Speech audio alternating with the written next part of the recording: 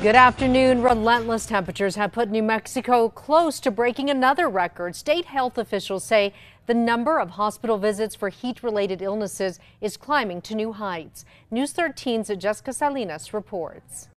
Just too hot to be outside. New Mexico has been feeling the heat this summer, with most days over the past couple of weeks reaching triple-digit temperatures.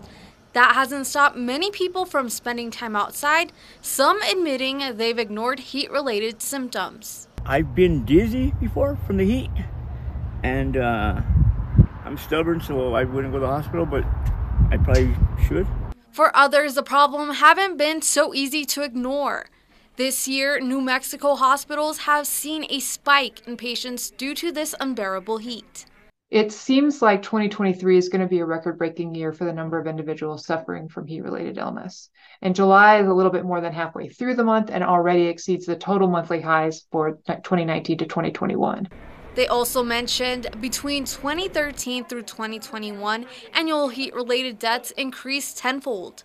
Heat-related symptoms can include stroke, dizziness, damp skin, fast pulse, headache, confusion, and nausea. If you are around somebody who is experiencing those symptoms, try to move the person to a cooler place while you've called 911, and then lower their temperature with cool cloths or a cold bath if you can.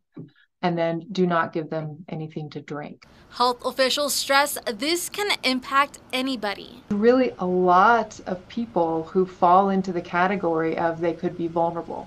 So I just wouldn't assume that you don't fall into one of those categories and assume that you're okay and that you can kind of tough it out. Jessica Salinas, KRQE News 13. Since April, the New Mexico emergency rooms have seen 480 visits. In 1 week alone in mid-July, they had 110.